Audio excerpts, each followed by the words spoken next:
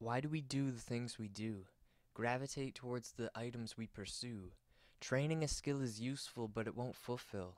Can you remember back to the beginning, where things at first started happening, not out of forced work to become more, but to enjoy the fun of the moment?